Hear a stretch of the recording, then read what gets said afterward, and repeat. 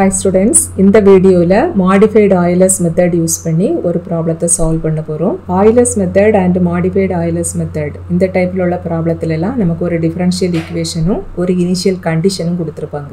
and இந்த formula நம்ம use பண்ணனும் அப்படினா நமக்கு x0 க்கு வேல்யூ, y0 க்கு வேல்யூ and h க்கு வேல்யூ. இந்த மூணு வேல்யூவும் வேணும். x0 y0 வேல்யூ எப்போதுமே क्वेश्चनல இருக்கும். that is ஒரு இனிஷியல் கண்டிஷன் கொடுத்திருக்காங்க இல்லையா?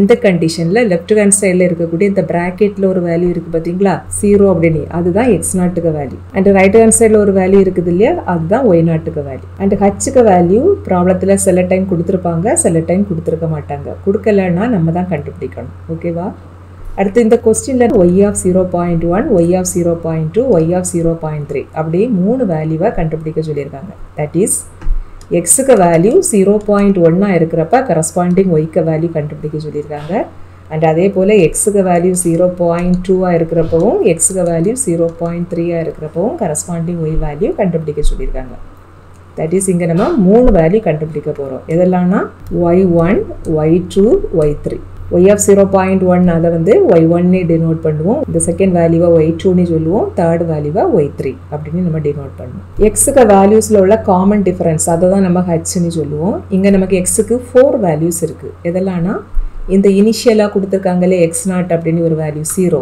இது ஒரு வேல்யூ அடுத்ததா இங்க 0.1 இருக்குது இல்லையா இது அடுத்த வேல்யூ அத நம்ம x1 னு சொல்லுவோம் நெக்ஸ்ட் வேல்யூவை x2 னு சொல்லுவோம் அடுத்த வேல்யூவை x3 னு சொல்லுவோம் இப்படி இங்க நமக்கு 4 வேல்யூஸ் இருக்குது இந்த நாலு வேல்யூஸ்களுக்கு இடையில உள்ள காமன் டிஃபரன்ஸ் அதுதான் h இங்க நமக்கு x ஓட வேல்யூஸ் எதெல்லாம் இருக்குதுன்னா 0 0.1 0.2 0.3 எல்லா வேல்யூஸ்க்கு இடையில உள்ள டிஃபரன்ஸ் வந்துட்டு 0.1 தான் so h க்கு வேல்யூ இங்க 0.1 அடுத்து இங்க ஒரு டிஃபரன்ஷியல் ஈக்குவேஷன் கொடுத்திருக்காங்க இல்லையா y dash அப்படினி இந்த y dash அப்படினா dy by dx and இந்த dy by dx நம்ம f of x, y அப்படினி எழுதிக்கலாம் so இங்க f of x, y க்கு வேல்யூ 1 minus y இவ்ளோ வேல்யூஸ் நம்ம எழுதுனதுக்கு அப்புறம் நம்ம இனி ஃபார்முலாவை யூஸ் பண்ணி y1 y2 y3 மூணு வேல்யூவையும் கண்டுபிடிக்கலாம் நம்ம ஃபர்ஸ்ட் ஸ்டெப்ல x0 and y0 இந்த ரெண்டு வேல்யூவையும் அஸ்யூம் பண்ணிட்டு y1 க்கு ஆன்சரை கண்டுபிடிப்போம் அடுத்த ஸ்டெப்ல இந்த x1 நம்ம கண்டுபிடிச்ச y1 இந்த ரெண்டு வேல்யூவையும் அஸ்யூம் பண்ணிட்டு y2 க்கு வேல்யூவை கண்டுபிடிப்போம் அடுத்த ஸ்டெப்ல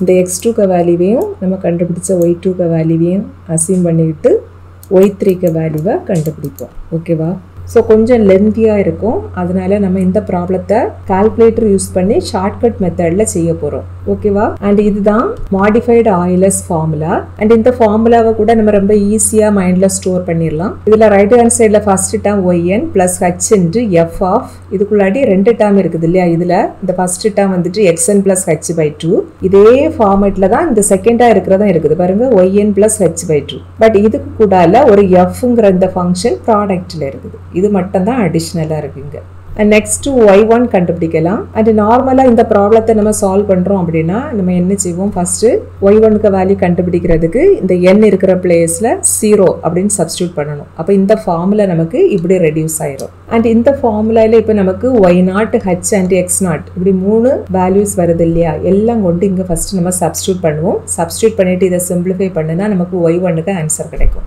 and இங்க நமக்கு ரைட் ஹேண்ட் சைடுல ரெண்டு டைம் வந்துட்டு இந்த fங்கற அந்த ஃபங்க்ஷனை அப்ளை பண்ணுவோம் because இந்த bracket உள்ளாடியே இங்க ஒரு ஃபங்க்ஷன் இருக்கும் f of 0, னி இதுக்கு வேல்யூவை f of x, y க்கு வேல்யூ 1 minus y னி இருக்குது இல்லையா இந்த ஃபங்க்ஷனை யூஸ் பண்ணி இதுல கண்டுபிடிக்கணும் again இந்த ரைட் ஹேண்ட் சைடு வேல்யூவை சிம்பிளிஃபை பண்றப்ப நமக்கு y1 க்கு ஆன்சர் கிடைக்கும் and y1 அப்படிங்கிறது y of 0.1 அடுத்து நம்ம y2 க்கு வேல்யூ கண்டுபிடிக்கணும் y2 அப்படினா y of 0.2 y2 கண்டுபிடிக்கிறதுக்கு இந்த ஃபார்முலால n இருக்கிற பிளேஸ்ல 1 சப்ஸ்டிட்யூட் பண்ணா போதும் நமக்கு y2 க்கு ஃபார்முலா கிடைக்கும் சோ இங்க y2 ஓட ஃபார்முலா இப்படி கிடைக்கும் and இதுல y1 h x1 அப்படினி மூணு வேல்யூஸ் வருது இல்லையா இது எல்லாத்தையும் நம்ம சப்ஸ்டிட்யூட் பண்ணிட்டு ரைட் ஹேண்ட் சைட சிம்பிளிஃபை பண்ணனா நமக்கு y2 க்கு ஆன்சர் கிடைச்சிரும் மூணு ஸ்டெப்லயும் h க்கு வேல்யூ சேமா தான் இருக்கும் x1 ஓட வேல்யூ இங்க பிராக்கெட்டுக்குள்ள இருக்குது இல்லையா இந்த வேல்யூ and y1 க்கு வேல்யூ இந்த ரைட் சைடுல இருக்கக்கூடிய வேல்யூ இப்போ நம்ம ப்ரீவியஸ் ஸ்டெப்ல செய்ததே போல ரைட் ஹேண்ட் சைட சிம்பிளிஃபை பண்ணனா y2 க்கு ஆன்சர் கிடைக்கும் அடுத்து நம்ம y3 க்கு வேல்யூ இதே போல கண்டுபிடிக்கலாம் y3 க்கு வேல்யூவை கண்டுபிடிக்கிறதுக்கு இந்த ஃபார்முலால n இருக்கிற பிளேஸ்ல 2 அப்படினு சப்ஸ்டிட்யூட் பண்ணிட்டா போதும் நமக்கு y3 க்கு ஃபார்முலா கிடைக்கும் மறுபடியும் இந்த ஸ்டெப் 1 ஸ்டெப் 2 ல செய்தது போல again right hand side value எல்லாம் சிம்பிளிஃபை பண்ணி நம்ம ஆன்சர் கண்டுபிடிக்கலாம் ஓகே சோ இப்படி நம்ம ஒவ்வொரு டைமும் கால்குலேட்டர்ல வேல்யூஸ் என்டர் பண்றப்ப கொஞ்சம் டைம் ஆயிரும் அதுக்காக வேண்டி நம்ம இப்ப கால்குலேட்டர் யூஸ் பண்ணி ஜஸ்ட் இந்த ஃபார்முலாக்கு ரைட் ஹேண்ட் சைடை மட்டும் கால்குலேட்டரில் ஸ்டோர் பண்ணி வச்சுட்டு y1 y2 y3க்கு வேல்யூவை கண்டுபிடிக்கலாம்.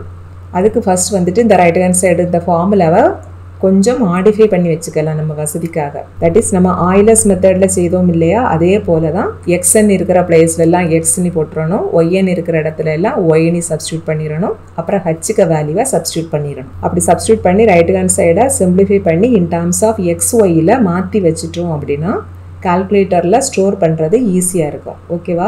அண்ட் இந்த கால்குலேட்டரில் சால்வ் பண்ணுற மெத்தட் வந்துட்டு ஃபர்ஸ்ட் டைம் பார்க்குறப்ப உங்களுக்கு கன்ஃபியூஸ் ஆனது போல் இருக்கலாம். பட் 2 or 3 ப்ராப்ளம்ஸ் செய்கிறப்ப உங்களுக்கு நல்ல ப்ராக்டிஸ் கிடச்சிரும்.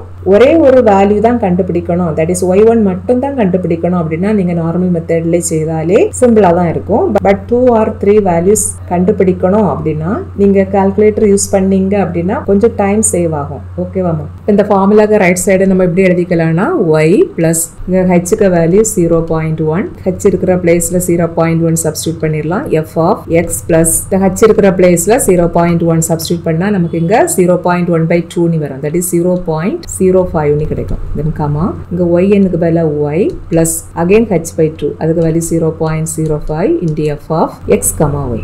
அண்ட் இதுல வந்துட்டு நமக்கு ஃபங்க்ஷன் எல்லாம் இருக்குது. இந்த ஃபங்க்ஷனை ரிமூவ் பண்ணதுக்கு அப்புறம் தான் இந்த ரைட் ஹேண்ட் சைடில் உள்ள இந்த வேல்யூவை கால்குலேட்டரில் ஸ்டோர் பண்ண முடியும். ஸோ அதுக்காக இந்த f of x, y இதோட வேல்யூவை கொண்டு இங்கே சப்ஸ்டியூட் பண்ணிடலாம். இந்த ப்ராப்ளத்தில் f of x, yக்கு value 1 - y. So இந்த பிளேஸில் நம்ம 1 - y அப்படி சப்ஸ்டியூட் பண்ணிடலாம் அடுத்த ஸ்டெப்பில்.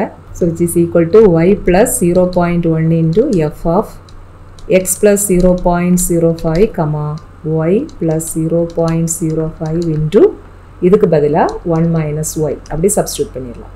அகெயின் ரைட் ஹேண்ட் சைடில் பாருங்க நமக்கு ஒரு ஃபங்க்ஷன் இருக்குது. ஸோ இது எந்த ஃபார்மில் இருக்குதுன்னா f of இவ்வளோ சேர்ந்து x போல இருக்குது, இவ்வளோ சேர்ந்து y போல இருக்குது.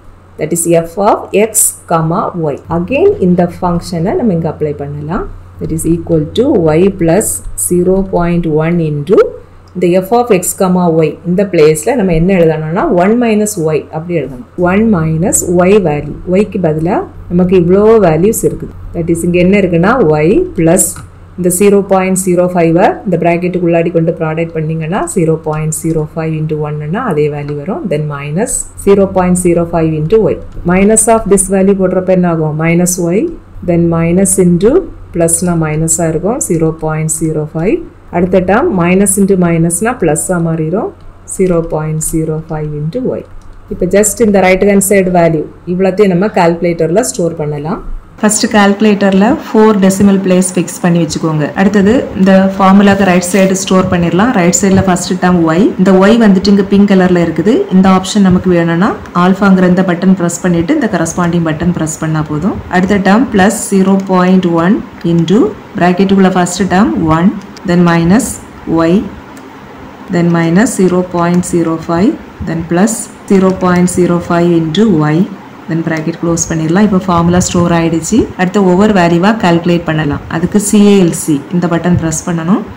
ப்ரெஸ் பண்ணிவிட்டு ஒய்யோட வேல்யூவை நம்ம இங்கே என்டர் பண்ணணும். இந்த ஸ்டெப்பில் ஒய் வேல்யூ அப்படின்னா இனிஷியலாக உள்ள ஒய் நாட்டு தான், அதோட வேல்யூ 0. ஸோ 0 என்டர் பண்ணிவிட்டு ஈக்குவல் டு கொடுத்தா அந்த ஒய் ஒன்னுக்கு ஆன்சர் நமக்கு கிடைக்கும் 0.0950. இதுதான் y of 0.1க்கு ஆன்சர். அடுத்த வேல்யூ y2 கண்டுபிடிக்கிறதுக்கு அகெயின் CLC இந்த பட்டன் பிரஸ் பண்ணிட்டு yயோட வேல்யூவை நம்ம இதில் என்டர் பண்ணணும். இந்த ஸ்டெப்பில் y அப்படிங்கிறது ப்ரீவியஸ் ஸ்டெப்பில் நம்ம ஆன்சரில் கண்டுபிடிச்சோம் இல்லையா y1, அதுதான் இங்கே y1க்கு ஆன்சர் 0.095.